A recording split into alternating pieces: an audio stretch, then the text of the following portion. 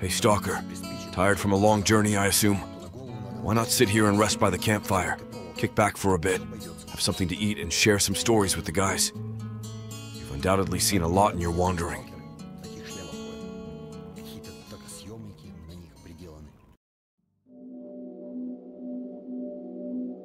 I have a story. A few, actually. I didn't really think much of these until recently. When I was about 12, I lived in Georgia.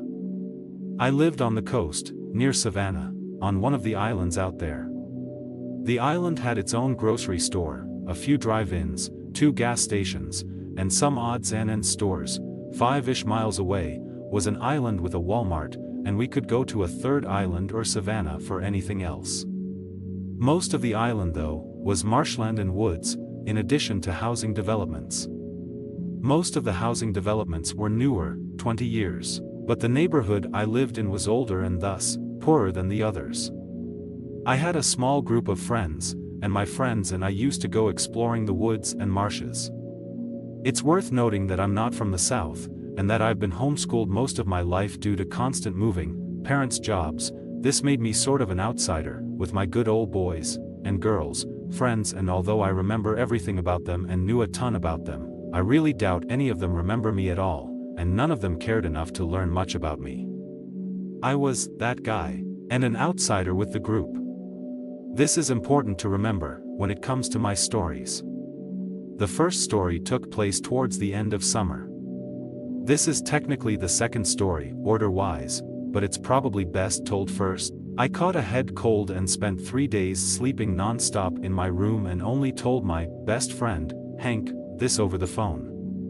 The weather had cooled down a lot, but it was still warm even at night, so we had taken to camping a lot in the woods near our houses, and sometimes further from home, because it was perfect weather for that. While I was sick, my friends went camping without me. What happens now is a retelling of what H, and another friend, his cousin, Andy, told me after I got better and left my house. Hank, Andy, Hank's girlfriend Michelle, and 3 of their mutual friends had been hanging out all day, and decided at the last minute to camp in the woods near Hank's house. So, they pitched a few tents right inside the woods, nearish to a pond that was between his house and the woods, and got to goofing around. Shortly after dark, they heard loud splashing in the pond, like someone was swimming late at night, but didn't bother to go and check it out as it wasn't out of the question that someone would be swimming that late out there. A few minutes later though, I apparently showed up at the campsite, soaking wet and acting kind of off. Apparently, I didn't say anything, I just came up, sat down near the fire, and started watching people really awkwardly. Hank ends up asking me if I'm feeling alright, and I told him I was fine. I just felt lonely and decided to join them, and his mother told me where he was. Now, only he knew I had been sick, and he didn't apparently want to bring it up because Andy was a major germaphobe, so he just sort of shrugged it off and they went on with their evening to the best of their abilities, while I sat there, not talking, just watching them. After a while, I dried off, and both Hank, Andy, and everyone else there told me I started stinking, and I got the creative nickname of Stinky because of this, like a dead animal. Michelle started gagging from it apparently, and everyone jokingly told me to go take a shower. So, I got up, walked out of the woods in front of them, and Hank, Michelle and Andy followed me, thinking they'd hurt my feelings, only to see me calmly walk into the pond until I was up to my waist, dive in the rest of the way, come back up a bit later, and walk back out, all without saying anything. It's worth noting that I'm not a good swimmer, and I hate diving due to a fear of inhaling water and choking, so the chances of me doing that, especially fully clothed, are pretty ducking slim. After that, I apparently sat back down, and resumed being awkward. When I started smelling again after drying off, they kindly decided not to bring it up, although Michelle told me later I smelled like I was rotting, and she kept moving further from me because of it. Time goes by, and everyone decides to go to bed. Aside from me saying, I'm fine, I've apparently said nothing and they've basically forgotten I'm there. Hank tells me to go home. He said he was basically insisting, because no one wanted to share a tent with me. But I refused, and Andy and another friend, Corey, decided to share a tent with me.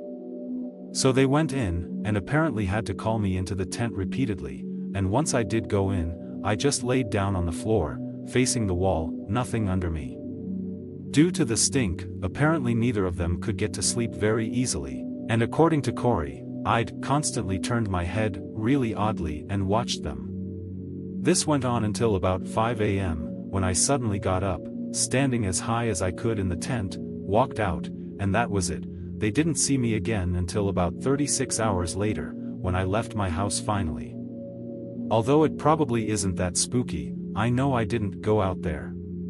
I've tried shrugging it off as a joke or me being delusional, but I'm really pretty damn sure I didn't go out there at all. I was sick, and I'm a big baby when I'm sick. Hank even told me it was weird that I wasn't bitching about having felt bad, and that I wasn't harassing Andy over his germ issues, and I clearly remember doing nothing but sleeping, playing video games, looking at porn on shitty-ass dial-up and watching Sci-Fi Channel. In addition, my room was 3 stories up, and if I'd left it, I would have woken up my parents, who wake really damned easily, had they been asleep when I supposedly headed out there, and they weren't. I remember my mom coming into my room to watch TV with me at around that time. But, on the other hand, I doubt my friends were smart enough to have an elaborate lie like that, and that they'd care enough to tell it, and they seemed very sincere. That, and Hank's mom later confirmed that I had, in fact, stopped by and asked where they were, and that she'd noted I smelled awful and seemed off, but assumed it was because I was sick and hadn't bathed. His mom and mine, who had been friends, had a major falling out arguing over whether or not I'd showed up there, and none of my friends ever believed me. I never thought much of it, figured it was a mean joke or something, until recently. This is probably tied to an earlier event that had happened over the summer. Over the summer, we found in the woods an area that had been converted into a paintball fort. Lots of elaborate tunnels/trenches and a few sheds and buildings. It was all really cool, but apparently abandoned. Some of it was flooded, for example, and we spent a good few afternoons playing out there, even though it was always sort of unnerving. You felt watched, you know? A good example is, I remember Michelle joking that some big burly guys could pop out from the tunnels, kill us, and kidnap her. She did it sort of nervously, like you do when you're trying to make yourself feel better by joking about your fears. One afternoon we headed out there on our bikes and were goofing around, pretending to be soldiers or something. We did this for hours, Andy, Michelle, Hank, Corey, and a few other people. It got dark out, and I found myself alone in one of the trenches when I started to hear splashing from one of the submerged tunnels.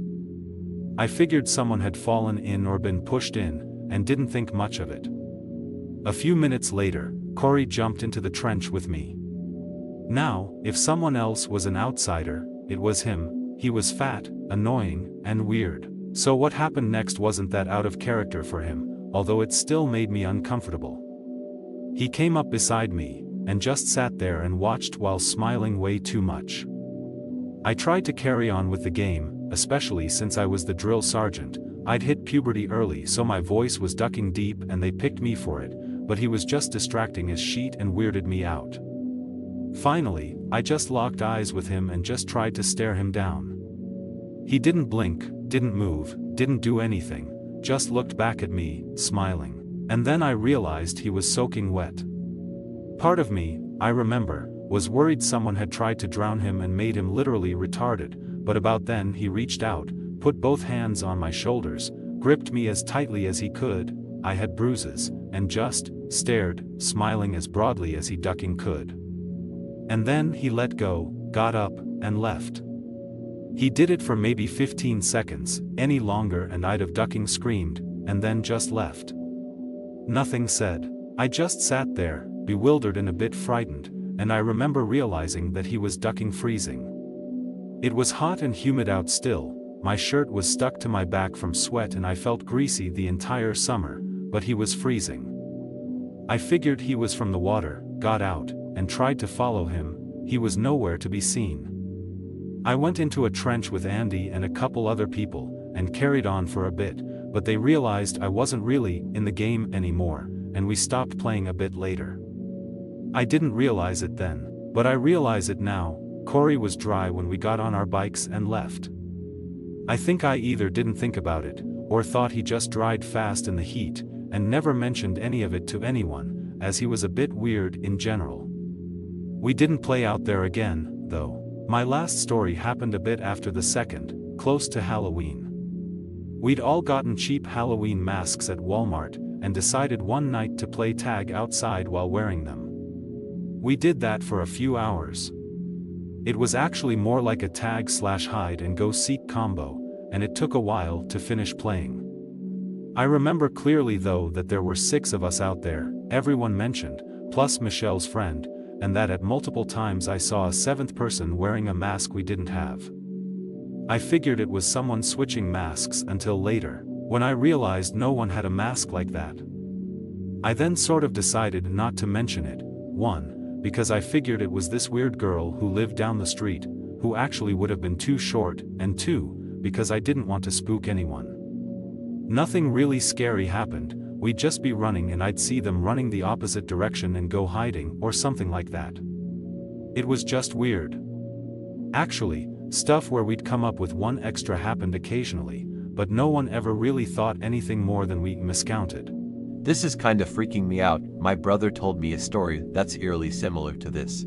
I don't know all the details, but from what my older brother told me, one day he was sick, lying in bed all day. Next day he sees his friends. They start talking about how weird he acted the day before. My brother asked him WTF they were talking about. Apparently some guy that looked just like my brother and knew personal information about him went to all of his hangout spots, talked to all of his friends, and apparently brutally insulted a few of them, which is completely unlike my bro. The dude never has a bad word to say about anyone. That's all I know. I know it's not 100% like your story, but the gist of it is the same, and that's what has me freaked out.